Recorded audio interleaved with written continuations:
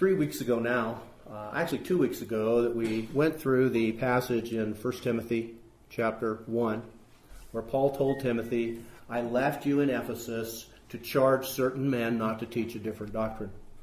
And then he said the purpose of this charge, or the end of this charge, is so that men will have a pure heart and a good conscience and an unfeigned faith, and of course love coming out of that pure heart. And so we talked about the fact that some churches are so focused on keeping the gospel pure that they never quite get around to what's the gospel actually supposed to do to us. And it's a fine balance. It's really tough sometimes to know as a preacher, what should I be spending most of my time on? Should I be spending a lot of time on the errors and the false teachings and the false doctrines that are surrounding the church right now? Or should I spend time on the personal lives of the brethren and growing and developing? Or should I somehow or another put them both together and be the perfect preacher, which I've been trying to do for years, but not sure I'll ever get there. But what we started with last week was this notion of a good conscience. What is a good conscience? That's a really difficult thing. I've wrestled with this for years. Matter of fact, I think I told you I hadn't really preached on this. I've looked at it, I've thought about it, and I've just kind of put it on the back burner because there's really no information except in the Scriptures, and there's not a lot of information in the Scriptures. So when somebody asks me, what exactly is a good conscience? I can't really give them a definitive answer. I'm going to give them the answer that I've got this evening, and we'll kind of look at it. But the reality is that a good conscience can feel guilt. And a good conscience can feel remorse and look back on their past life and wish that things had gone differently. And we'll develop that as the lesson goes on. But what we would normally think of as a good conscience, which would be a conscience that is never bothering us, that we're always doing what's right, and we feel really good about ourselves, and we can look back on our lives and just say, you know, every decision I made was a good one. And that's just not what the Scriptures teach. If we start taking on that attitude, then we run aground on 1 John, where John says, if we say we have no sin, we deceive ourselves. And if we say we have not sinned, we make him a liar. But if we confess our sins, he's faithful and just to forgive us our sins. So my conscience can be a good conscience when it's working. And as I fall into sin, and I repent and I confess and I feel the godly sorrow and the indignation and the frustration with myself, and somehow we feel a little bit defiled, as we should, because we have that broken and contrite spirit. So when does the good conscience, what exactly does it mean when Paul said, I live before God in a good conscience? So the purpose of the gospel is a good conscience. So let's just kind of think about this for a minute. What do we have to feel in our hearts to have a good conscience?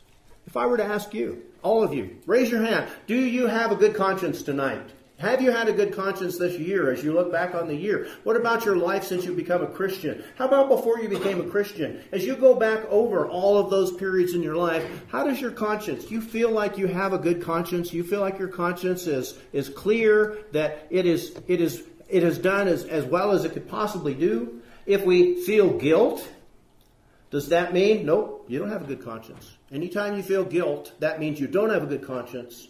And if you don't have a good conscience, then the gospel's not producing what it's supposed to produce in you. What if we know we still need to grow and become better? Does that give us a good conscience? What if I didn't do something this week that I should have done, and I feel a lot of regret over it, and I wish I could change it? Does that mean I'll never have a good conscience again, or is there something I need to do about that? If we have that broken and contrite spirit. You remember Jesus in the Sermon on the Mount. Blessed are the poor in spirit. The word poor there means destitute, poverty, humility, a realization and a recognition that we are not what we should be, that we could be better, we should be doing more. Like Paul said in Philippians chapter 3. Not that I've already attained, not that I've already been perfected, but one thing I do, forgetting what lies behind and stretching forward to what lies ahead. Now, how could Paul have a good conscience when he feels like that? When he feels like, I haven't done all that I could have done. I haven't reached and become what I know I should be and could be. But then Paul gives us a little bit of a hint when he says that the gospel is an upward call. And as an upward call, we're never going to be where we want to be. Because that's the purpose of the gospel, is to lead us ever higher.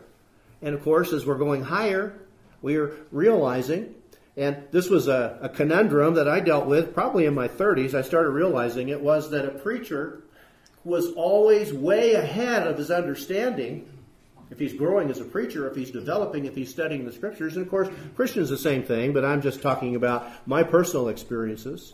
And I found that I'm always about 10 steps ahead in my understanding of what I can actually do. And it's frustrating because the things you set as goals when you were first converted, you reach those, but you don't get a chance to feel good about yourself because 10 more have come in. And then when you get those 10 more pretty well in line, then here's some more. And then along with that is the things that we know we should be doing better. Some of us are really good at praying, some of us are not. Some of us are really good at personal evangelism. Some of us are not. Some of us are really good at confessing our sins and repenting, and some of us really struggle with that. And some of us have a real deep faith that we trust God has forgiven us, and some people really struggle with whether God has forgiven them or not. And so these are the things that we have to plug in if we're going to say, I have a good conscience, or I don't. I don't have a good conscience. So what is a good conscience?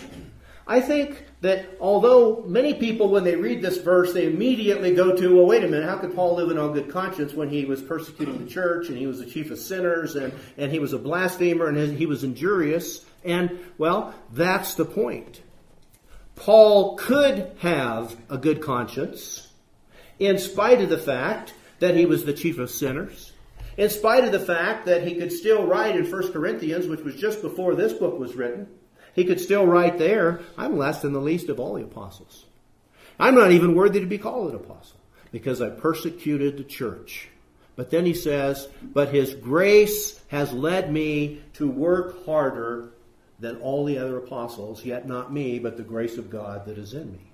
So this good conscience is a very complicated and a very difficult thing to nail down. And only God can really tell us, because although the psychiatrists and psychologists will tell us what they think a conscience is, only the Scriptures can really reveal exactly what it is that God had in mind when He put that within us and how it has changed or modified because of sin entering into our hearts.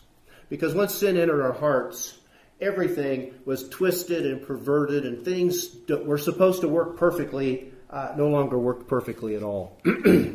So Paul says, I have always lived in a good conscience. I like that. Now, I may not be able to explain it, but it makes me feel good to know that I have a man that I can look at his life and I can see his flaws and his imperfections and his weaknesses, and I can see his feelings and guilt and sense of remorse and regret, and yet at the same time I can see he's just like me. And he says he had a good conscience. So now I have something that I can work toward, or that we can work toward. Paul said in Acts chapter 24 and verse 16, this being so, I myself always strive to have a good conscience, without offense, toward God and men. Now, keep this one in the back of your mind, because here we tie two things together: a good conscience and without offense. In other words, when I go back over my previous time that I've dealt with people, if I've been forgiven, you think about somebody like David. Did David ever have a good conscience again after he murdered Bathsheba's husband? After he committed adultery?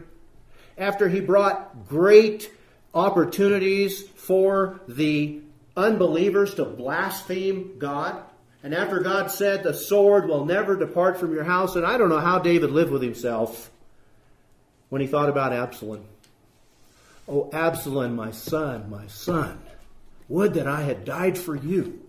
Oh, Absalom, my son, my son.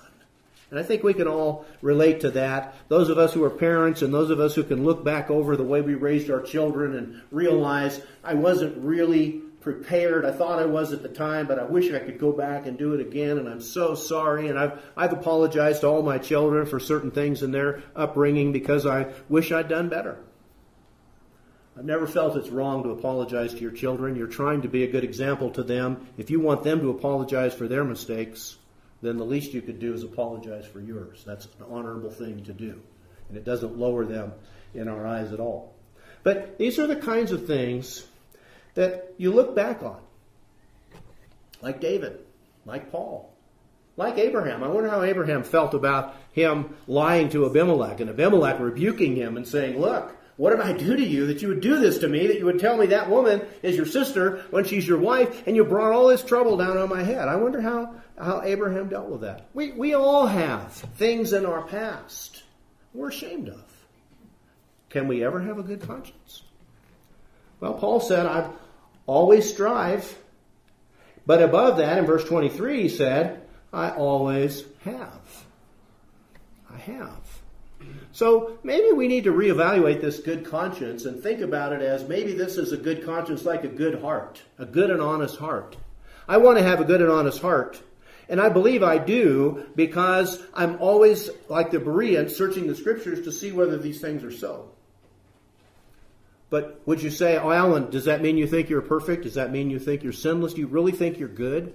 Well, no, I don't mean that when I say I have a good heart. I mean that I have a heart that is functioning to the best that it can function under the present set of circumstances that we're living under.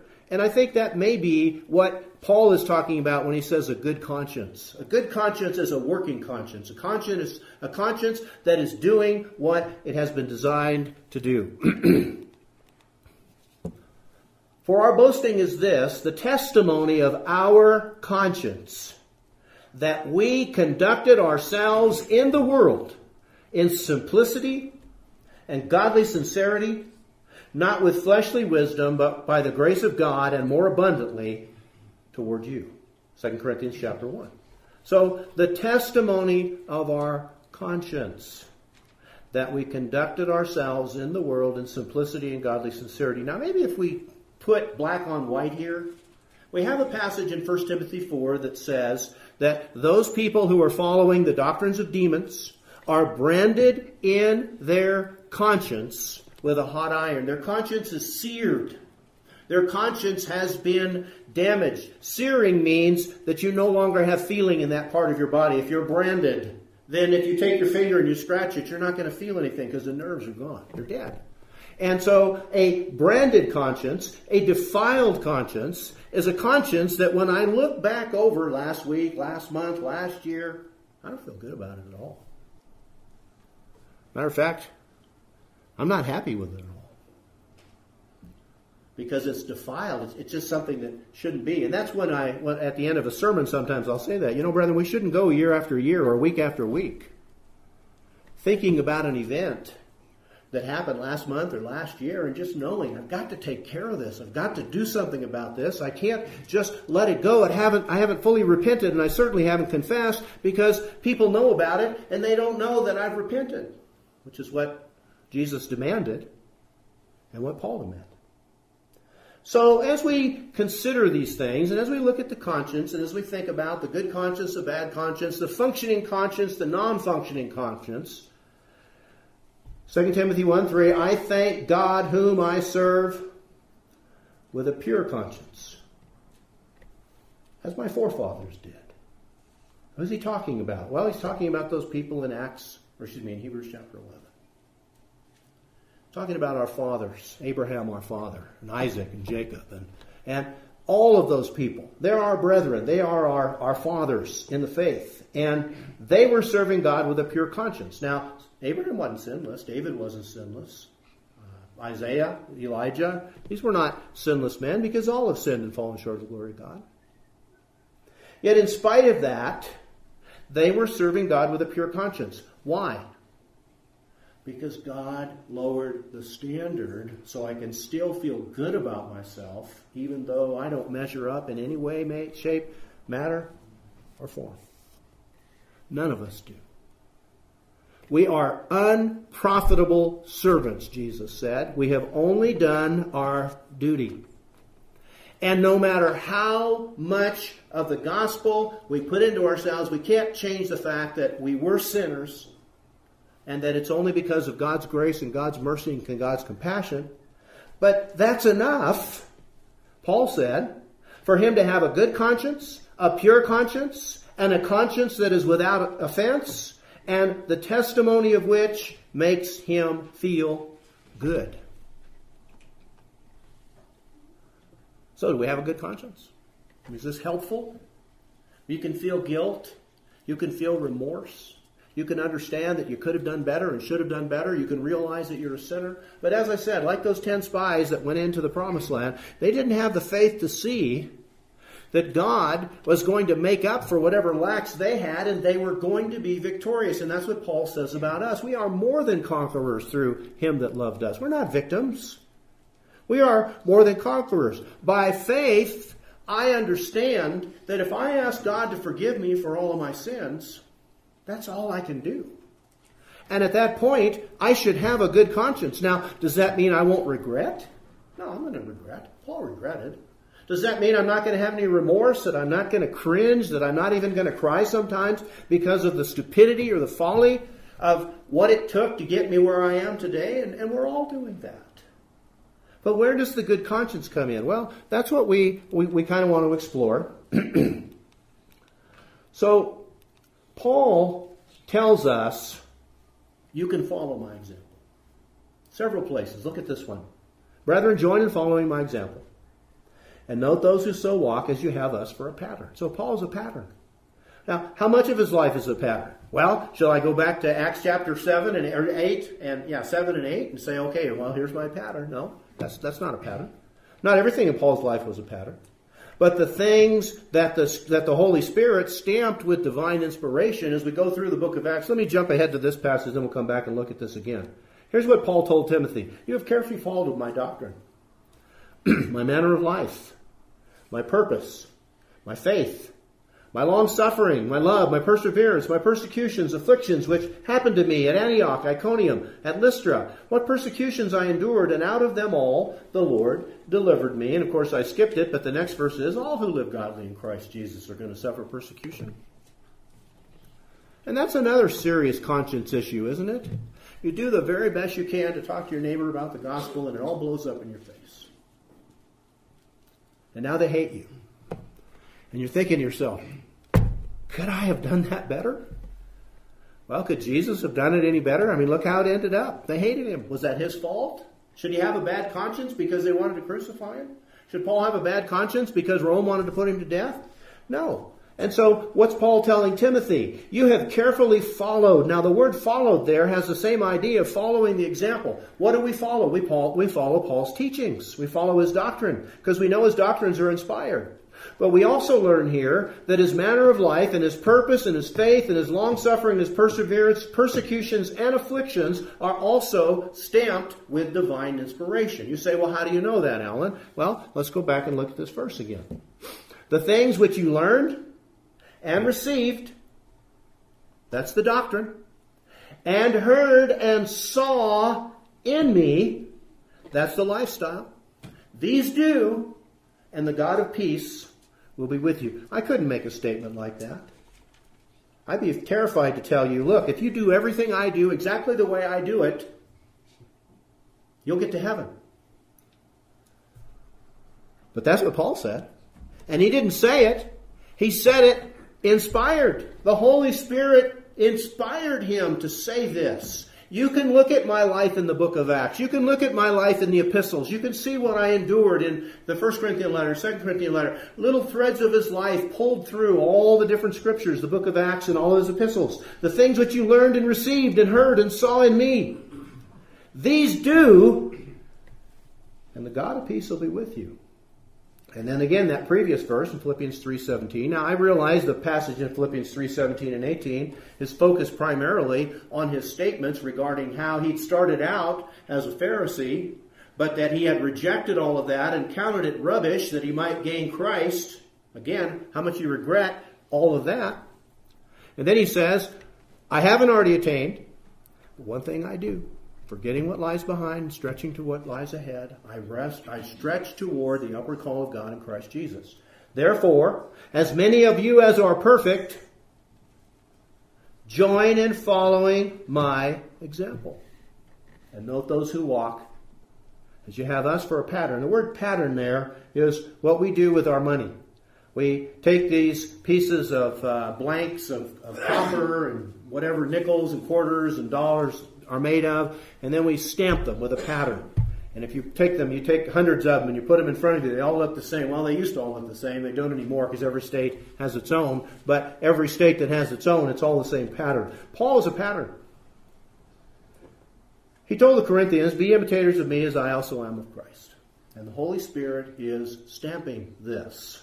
So if the inspired Paul could tell us to follow his example, and Paul said, I always had a good conscience, I feel pretty comfortable that we can follow him in that. I feel pretty comfortable that when Paul says some of the things that he says about his regrets, about his remorse, about his sorrows, about his disappointments, and still say I have a good conscience, that means something. And that I can take that and I can plug that in and maybe feel a little better about myself. Because oftentimes we all carry these things. And again, some of us are a little more, I guess, a little harder on ourselves, a little more tender conscience, a little more tender-hearted than others. Saul arose from the ground, and when his eyes were opened, he saw no one. But they led him by the hand, they brought him into Damascus, and he was 3 days without sight, neither ate nor drank. Now, I think all of us can relate to Paul here. From the moment he heard Stephen's sermon, he laid waste the church. He made it his aim to eradicate the name of Jesus and to eradicate the church and to destroy everything about it because he believed it was contrary to God's will. And if he was right, if Christianity had not been true, he had taken the right course. As a matter of fact, that's what he said. Concerning zeal, persecuting the church. I wasn't like the rest of those Pharisees who just tolerated this. I was going to do something about it. And then on the road to Damascus, Jesus appears and says, why are you persecuting me, Saul? Who are you, Lord? I'm Jesus. Can you imagine? I mean, here's a man who loves God with all of his heart, soul, and mind, and he just found out that he has been persecuting the Messiah, the King of Kings and the Lord of Lords, the one that he's been waiting for, that he didn't believe, but now it all clicks. I can't imagine. He wasn't eating, he couldn't see, and all he could do was pray for 3 days and 3 nights. And he didn't eat, he didn't drink. And when Jesus was talking to Ananias, he said this, arise and go to the street called Straight, and inquire at the house of Judas for one called Saul of Tarsus, for behold, he's praying. I mean, here's the man who said, pray without ceasing, and he talks in all of his letters about all the people. He knows how to pray. You can imagine what he's praying. Father, forgive me. Father, I can't believe it. I am so ashamed. I'm so disappointed. I'm so in anguish. It appears from some of the things Jesus said that he already knew he was going to become an apostle and that he already knew that's why Jesus had appeared to him. So he wasn't left completely without any hope. But it must have been an agonizing time for him. And yet he says to the court in Acts 22, I've lived before God in all good conscience. Well, what's his conscience doing right now? It's working. Doing exactly what it's supposed to be doing. What he thought he was doing was right, turned out to be wrong. Now what? Godly sorrow, indignation, fear, vehement desire, clearing, remorse, sorrow, all of these things tied into it. Is that okay? Yeah, that's all part of a good conscience. So here's what Paul tells us the conscience is actually doing. And this is, I'm sure, what Paul was going through as he went through this process. The conscience is bearing witness and accusing or excusing. So it's assessing our thoughts, our actions, and our deeds. It is accusing us when we have done wrong, and it's excusing us when we have done right. What's it doing to Paul right now? Accusing. How can you live before God in all good conscience to this day with your conscience accusing? That's what it's supposed to do. When I fall into sin, willingly, unwillingly, and I come to myself like Paul or like Jesus told Peter, what was Peter supposed to do? after he went out and wept bitterly. What do you think his conscience was thinking? Here he is bragging to Jesus. I'm not going to deny you. Even if I have to die, I'm going to remain faithful. And Jesus is saying, Peter, before the cock crows, you're going to deny me. And before the cock crows twice, you're going to deny me 3 times.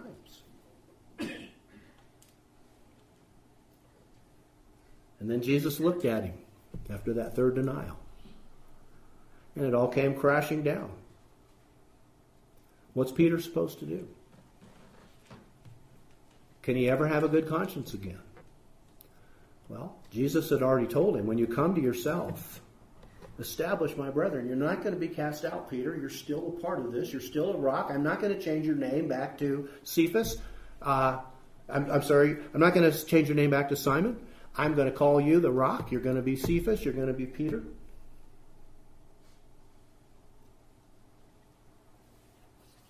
So, as I say, it's complicated.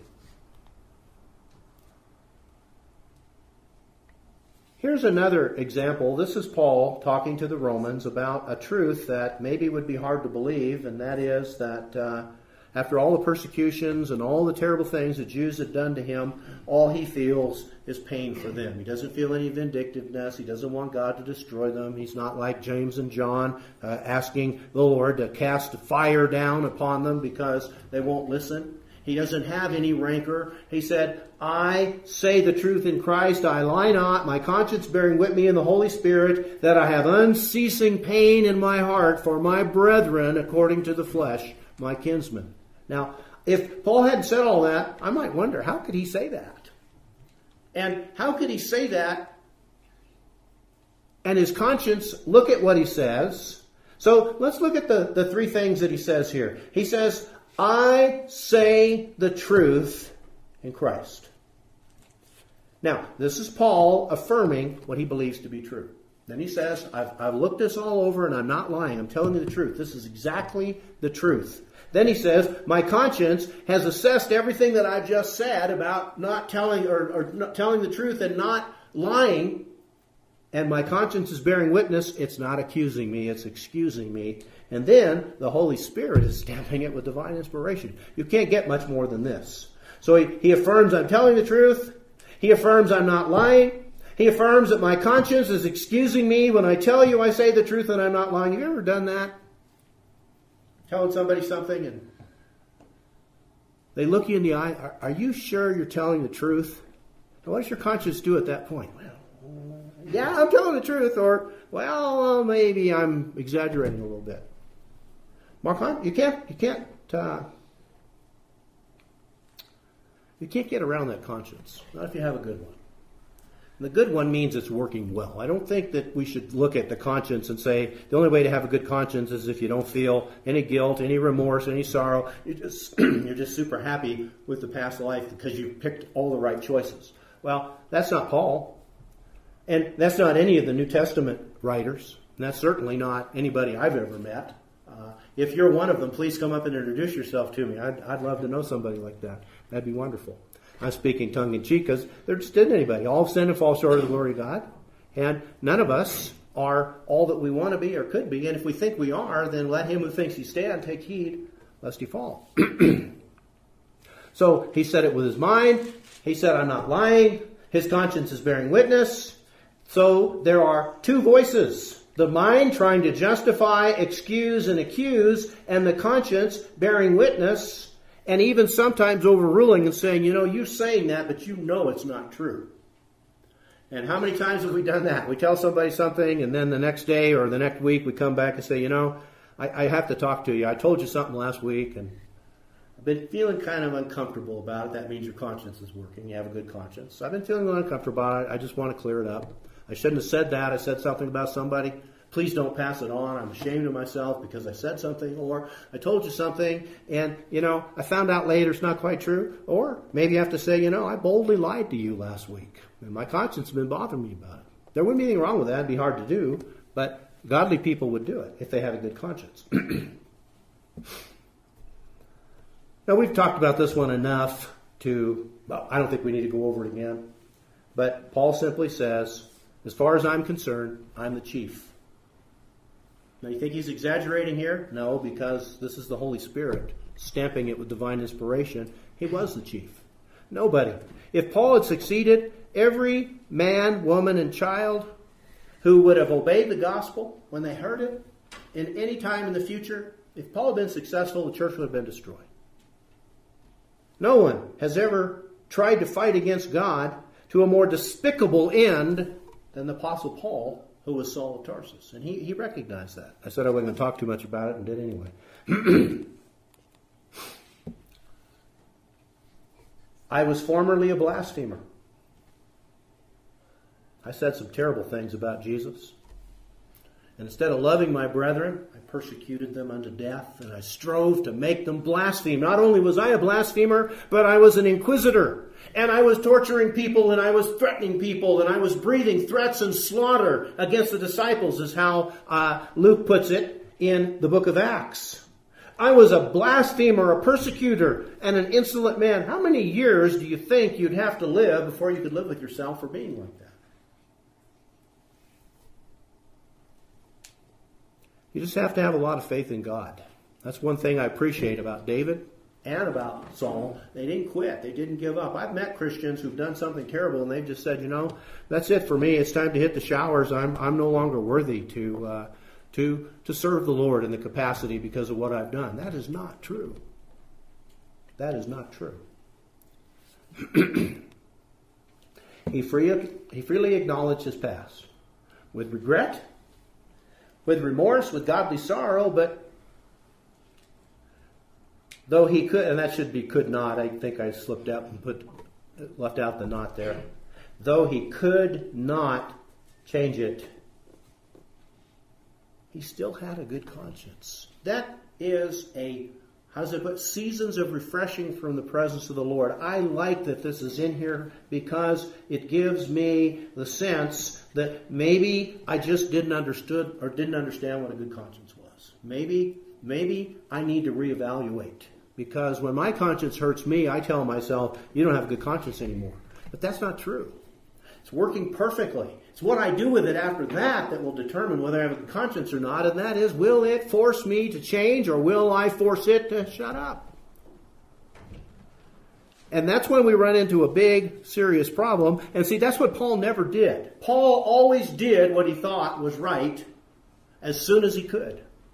And that's, I believe, what made him say, I have a good conscience.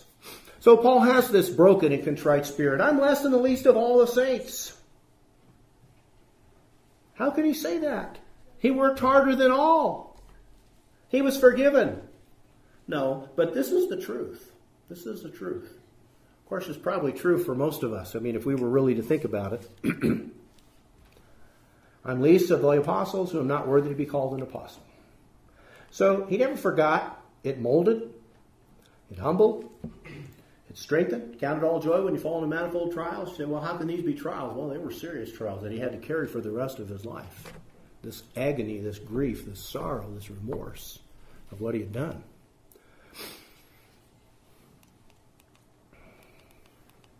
So let's just kind of sum this up. Paul couldn't change his past, and none of us can. I've got things in my past. You've got things in your past. Could have done better. Could have done more. Should have done less. Could have had a better understanding. Could have worked harder. Could have acted on my intentions. But I can't go back and change it now. I have regrets. There are things that I can look back and I still kind of cringe and hunker down when I think about them. I'm sure David did that. I know Paul did it. We're going to do it. Couldn't change his past. None of us can. But with baptism, they're washed away, remembered no more. It takes faith to have a good conscience when we remember the past. And that's why he starts with love out of a pure heart, a good conscience, and an unfeigned faith. So let's develop that in the last few minutes of our lesson. So there is also an antitype which now saves us, baptism, not the removal of the filth of the flesh, but the answer of a good conscience toward God. Now, why does my baptism give me the answer of a good conscience? Well, it all comes down to faith. I think most of us feel, when we come up out of the water of baptism, that we're the new creation. All things have passed away. Everything's become new. I start here. I don't have to go back prior to this moment. Anything that was done before baptism, I don't have to worry about. Now, does that mean I don't cringe over it? No, there's things back there that I wish I had done. There's things back there that I'm ashamed of, that I feel remorse for, that I'm feeling guilty of. All of us have that. Paul had that. But the answer to the good conscience is, like Ananias told Paul in Acts 22:16, why are you waiting? Arise, be baptized, wash away your sins, calling on the name of the Lord. How could Paul not have a good conscience when he came up out of the water of baptism and he had God's promise? I washed them all away. Now, does that mean Paul doesn't regret that he did them? No. We remember. Emotions are working. We go back. Baptism doesn't change the fact that we did some dumb things before or vile things, or disgusting things, or shamed things. But the conscience is good because I did everything I could to fix it. Nothing more I can do. Like David, he couldn't go back and bring Uriah back to life. He couldn't go back and undo his act of adultery. He couldn't undo the blasphemy that was going on. He couldn't undo the violence that was against his household. He couldn't undo the death of his son, which I'm sure he felt he bore some part in the way it all turned out. Because he didn't handle it well. You look back on how he handled that situation with Tamar and how that woman was raped, and he did not deal with that properly. And it led Absalom to kill Amnon, and then it led Absalom to reject his father. Paul's faith in God's power to forgive gave him that good conscience. Now, after we are baptized, you can't go back and do that again. Some people like to do it again. And if you're not sure if it was done right the first time, you would want to do that. But we don't need to go back and do it again if we did it right the first time, because repentance does the same thing. Godly sorrow produces repentance leading to salvation.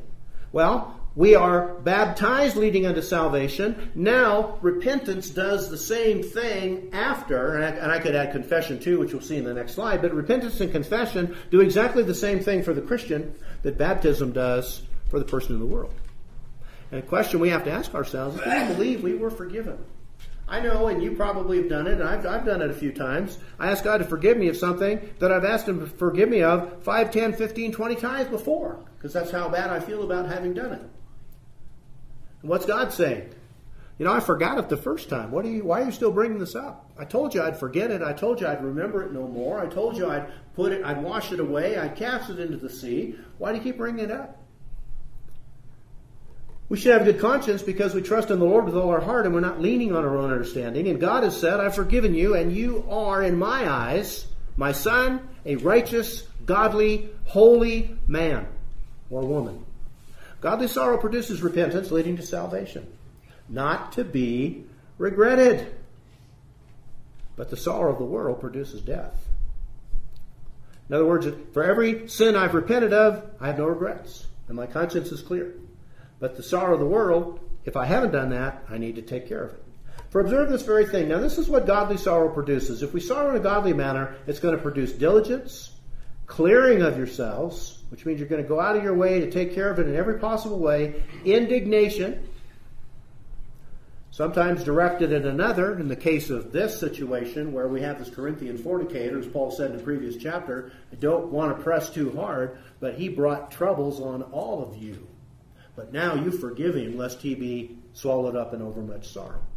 But there's also the indignation toward ourselves. I'm sure that Corinthian fornicator had some indignation. What a dope. What a fool. Why did I do that? I can't believe that I could be so stupid, so ignorant, so vile, so weak. What fear. What vehement desire. I'm going to do better. What zeal. What vindication. These are powerful emotions. Emotions that don't always go away a week or two or a month or two or even 10 or 15 years later, depending on the depth of the sin and the depths of the mistake and the consequences that have come as a result of it. But Paul said, I've lived before God in all good conscience. So we can deal with that. We can still have a good conscience even though we're carrying all of that. And like I said, that's quite a relief, quite a release. If we say we have no sin, if that's how you're going to try to get a good conscience, you deceive yourselves, the truth is not in you. If we confess our sins, a good conscience is honest.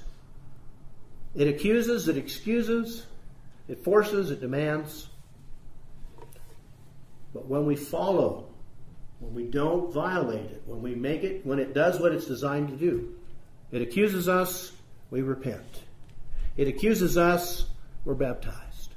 It accuses us, we confess. Done. By faith, we understand. By faith, we trust God. It's done. The blood of Christ has cleansed it. It's like it's never been between you and God. Now, does that mean you're going to forget it? Paul never did. Peter never did. No one ever does. So, a good conscience lives in the present moment. I can't go back. My conscience can't go back and change any of the things I've already done. And if that's what it takes to have a good conscience, no one's ever going to have a good conscience. The conscience is accusing or excusing today. Now, if there's anything in my heart today that it's still accusing me of, then I'm searing it and I'm defiling it and I may lose it. I may end up with a bad conscience. But if I've taken care of everything up to this present moment, and it's so easy to take care of that. Sometimes in the morning, I do most of my praying in the morning. Sometimes in the morning, I just kind of have this sinking, some sensation that maybe something I haven't done or should have done or did do, and I haven't probably cared for. You know how easy that is to take care of? Father, I am so ashamed of myself. I feel poorly this morning. I feel that I've sinned against you. If I've done anything I don't remember, please forgive me. If I've done anything that I'm not aware of yet, would you please bring it to my attention, but forgive me? Would you please bless me with forgiveness? Whew. Okay, it's done. Sin cannot have dominion over you because you're not under law, you're under grace, and you can take care of it any moment of any day.